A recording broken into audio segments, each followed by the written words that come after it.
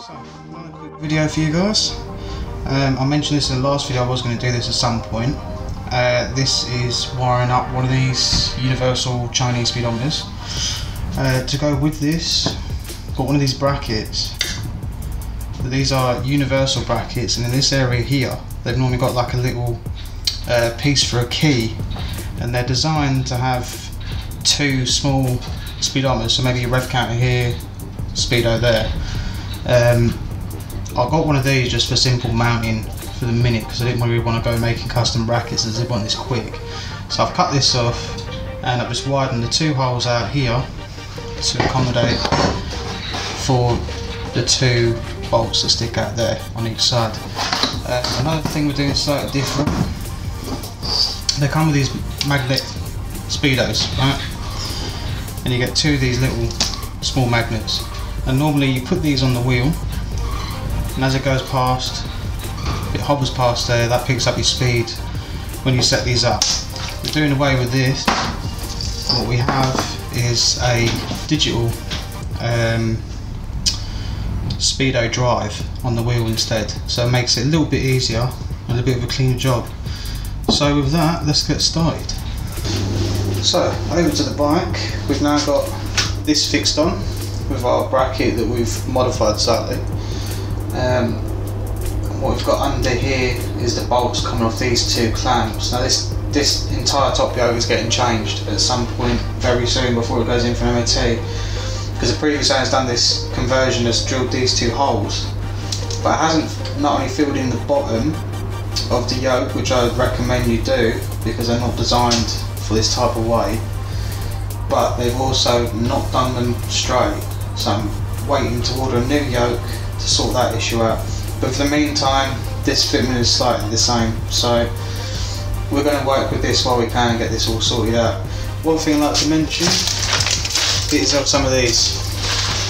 These are little connectors, vehicle connectors. They're used in cars, on motorcycles. They're the same fittings as what Honda use, so you'll see some of the cables down here, like that one. That's going onto an original Honda fitting. Would recommend, I think they're about 5-6 quid, but I will drop a link in the description to an Amazon link.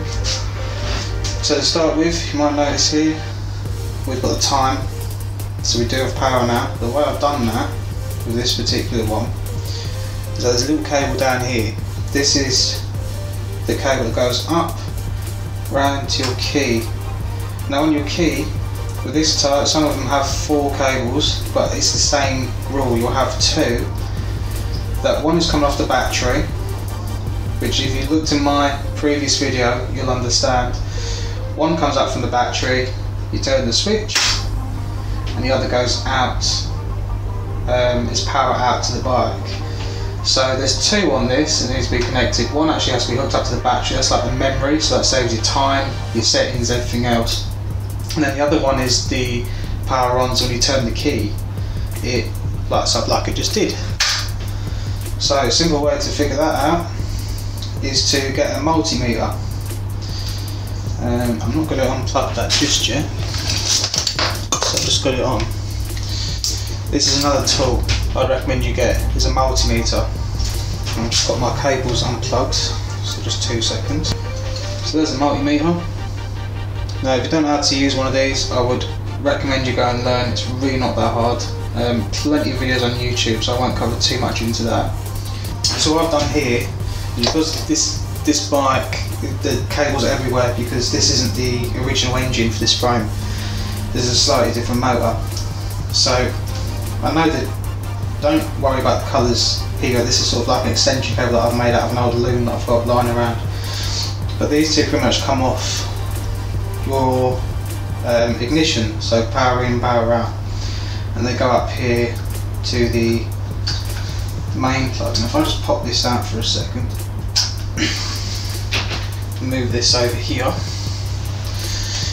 this is pretty much how they all look. You've got 3 different style plugs. You've got 9 wires here, 6 wires here, 3 here.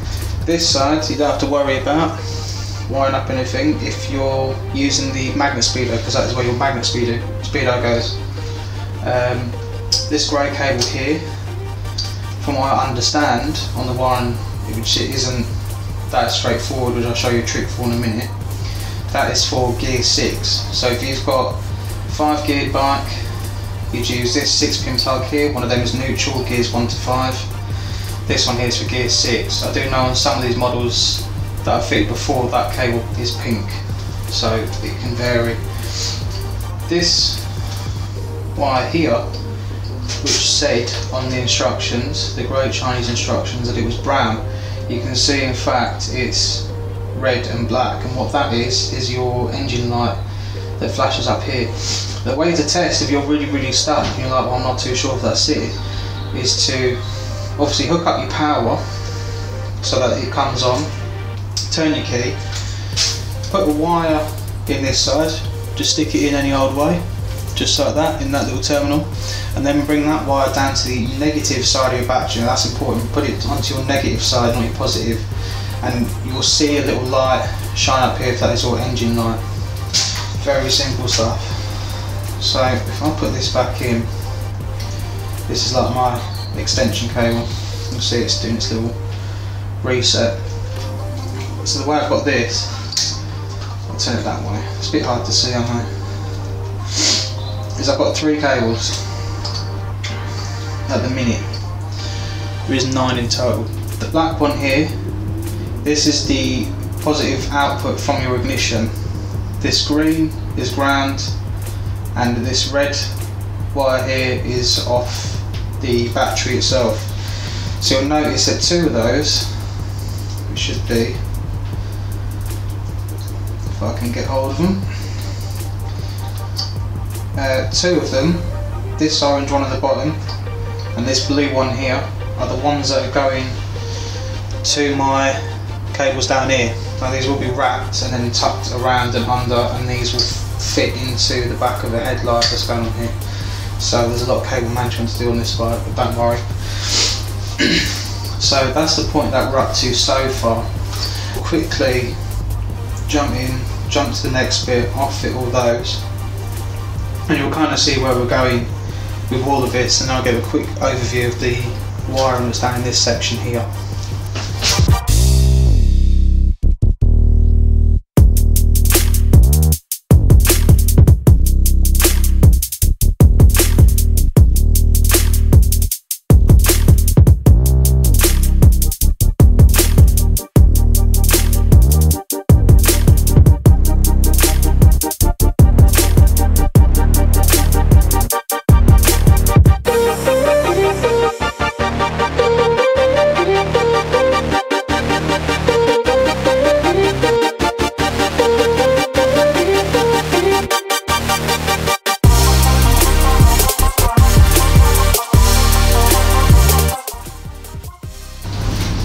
So that's pretty much everything hooked up into the bike now. As I was saying before, if you have a look at these cables down here, if you noticed in that time lapse I did, I taped everything together to try and make one sort of neat cable, and then the 2 plugs here next to each other, they'll be tucked out the way. It's a lot of cable management to go on this bike before it ever goes out on the road, so don't freak out too much looking at this one. It's getting sorted out, I promise. 2 things about this: your fuel sensor cable. If you ain't got a motorcycle with a fuel sensor, just simply grind it out. So I'll put a little diagram in the corner on doing that. And as for when you're picking up your RPMs that go up the top here, simply put that onto your coil if you don't have a designated cable for it. So I'll put a diagram up for that as well.